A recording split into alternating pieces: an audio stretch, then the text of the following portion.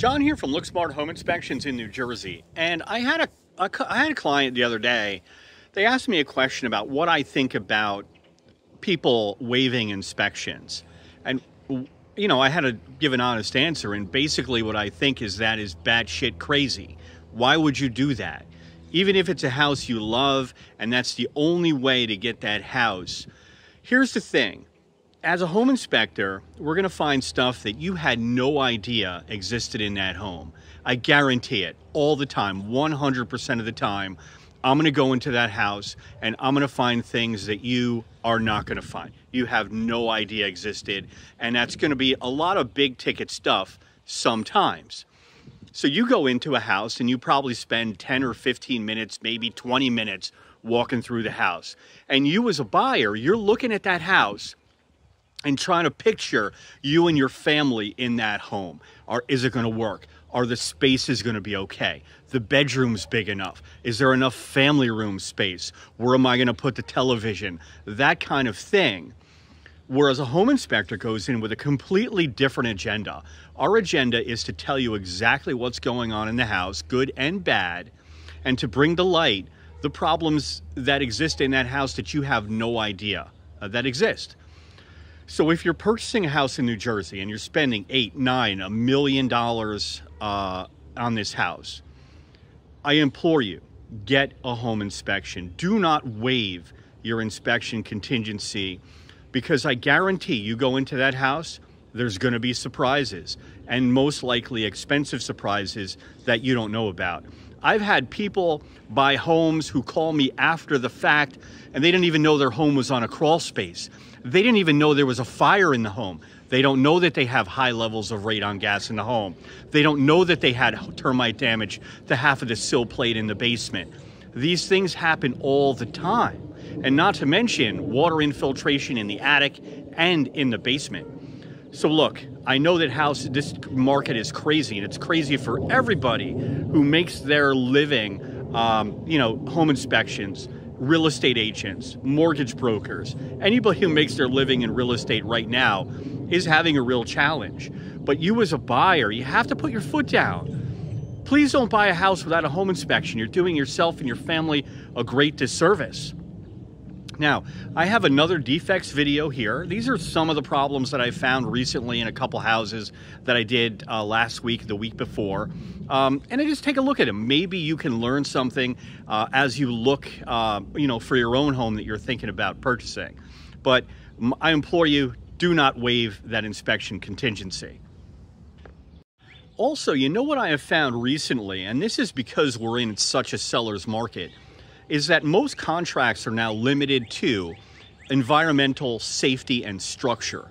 So most people understand what safety is. So safety would be, for example, oh, that guardrail is loose. Oh, we have these live wires here by the furnace and they have to be dealt with. We have no handrail on the steps, or the front steps are broken apart, which can constitute a safety issue. Oh, we don't have the required height of the fencing around the pool, right? That's safety.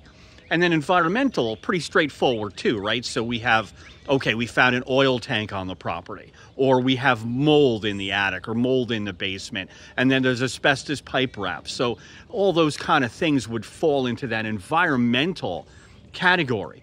But kind of the open question that I find all the time is structure. So what's structure, right?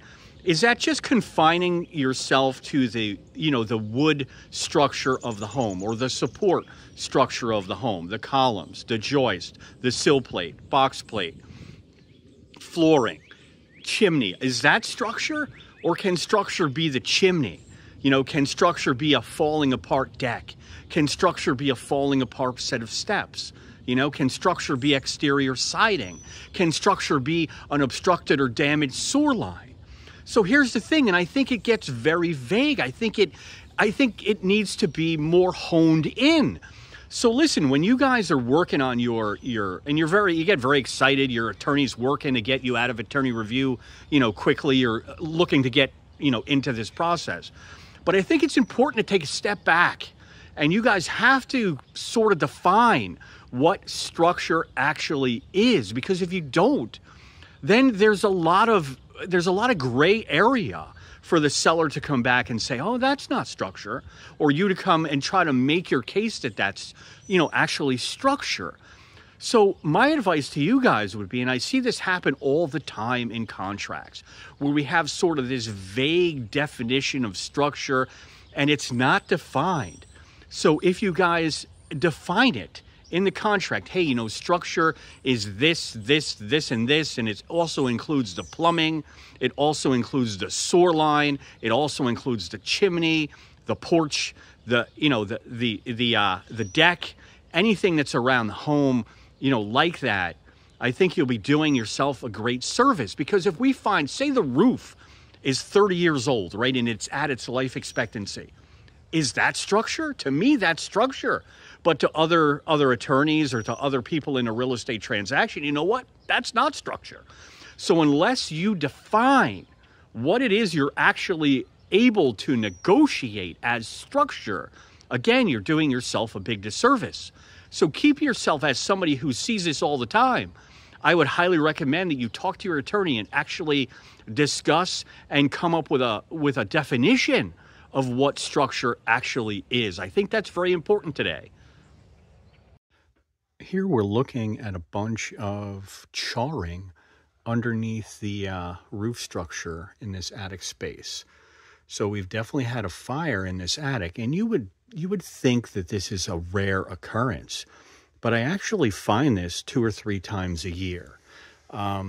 See all this black wood, definitely had a fire here. And over here, they painted everything pink. I don't know if you can see the charring of the wood, but that's something that is a hazard, right? Because we want to make sure that the fire didn't compromise any of the structure. So we're going to recommend that an engineer be brought in here to determine if anything needs to be done. Home inspectors are not engineered, so I can't issue an engineering report, but this is something that's definitely important. Especially when you go ahead and sell the home. This may be a problem, obviously, for your new buyers. So, charred wood all over the attic space.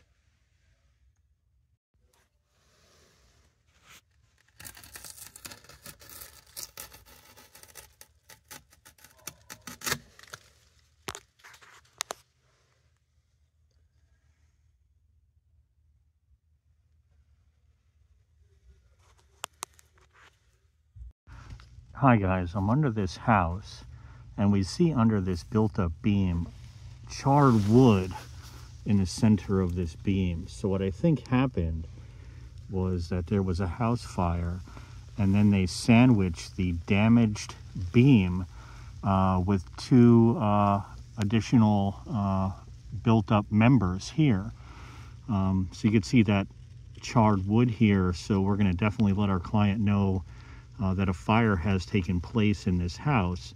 Not sure when and if the structural integrity is compromised. In my opinion, it probably is, but this is something you clearly don't want to see, and this is why we get under homes to look for things like this. We have this furnace located in the crawl space, which is pretty much a high moisture environment. We see this rusting that's developing inside this furnace unit. This furnace unit really isn't even that old, and especially in through here, we see this rusting developing in the burner unit. So if you have a furnace that's in a high moisture environment, you're significantly going to reduce its life expectancy, because it's really not made to be exposed to this high moisture that we have in the space. So this furnace will have definitely a shorter life expectancy than a furnace that, say, is located in a dry basement or inside the living space of a house. A lot of rusting in here.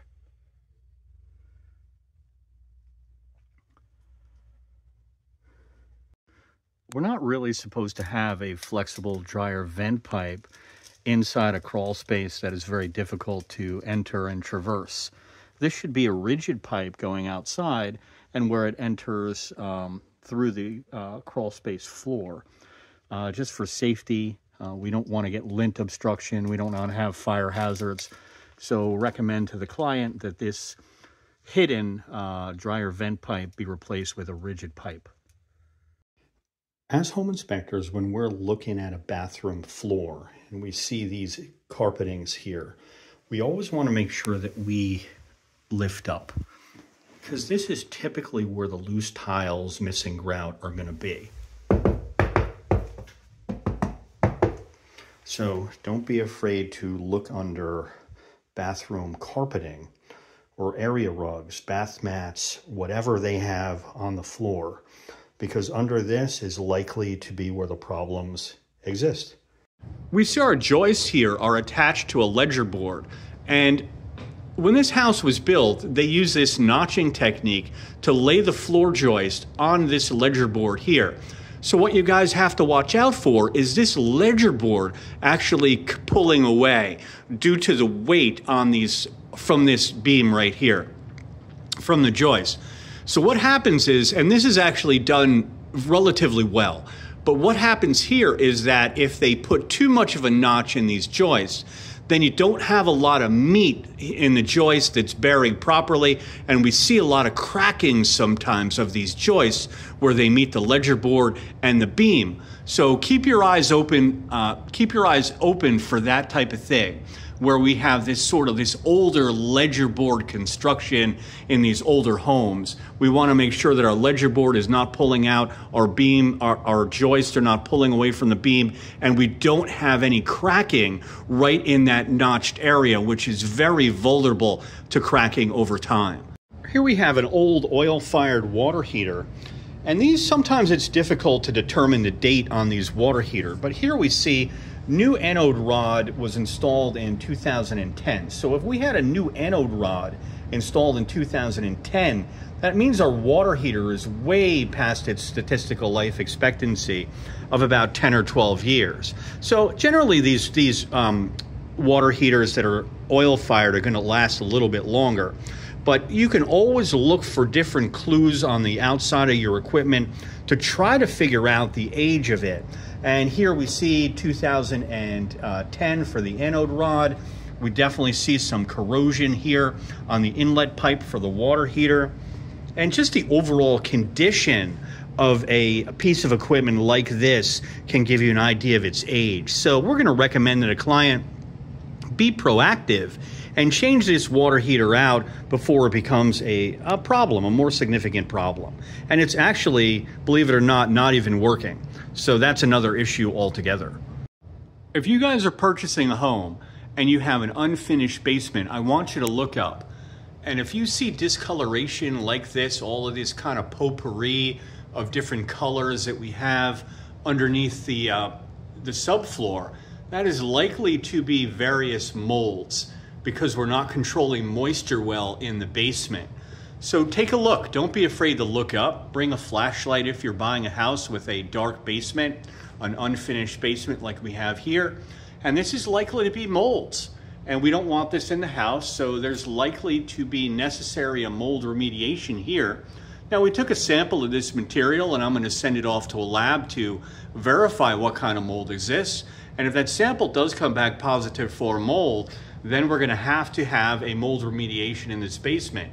But guys, you're buying a house with an unfinished basement, make sure you look up.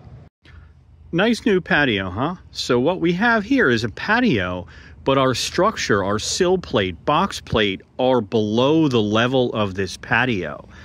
And that's going to be a real problem because we're going to get water seepage, water infiltration, wood rot to that sill plate and box plate inside this house because our patio is constructed below.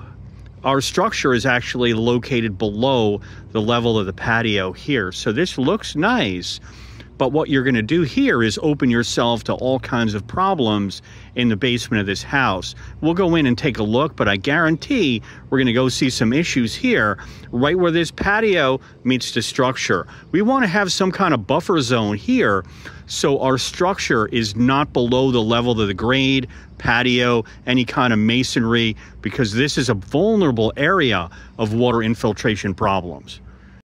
This is our area, our foundation wall inside. This is where the patio exists on the outside that's higher than the level of the structure. And as we thought, we're having a lot of seepage, a lot of efflorescence, a lot of water infiltration here.